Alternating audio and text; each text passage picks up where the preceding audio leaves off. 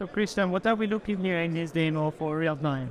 So actually, this is a demo that's basically showing the impact of load on the machine. So we see the wheel actually spinning irregularly here right now, and that's happening because it's not a real-time demo at this point. The real-time features are not being used, and the system gets a lot of load, and that basically gets an unpredictable execution time for the thread that actually controls the motor.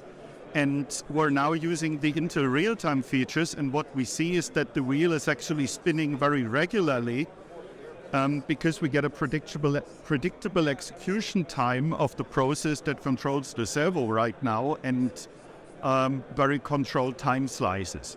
So this is a feature, TSN and TCC, that we're enabling on the latest generation of our CPUs, and that we're collaborating with Canonical on to just bring it to the market as part of the IoT image and the real-time part in that space.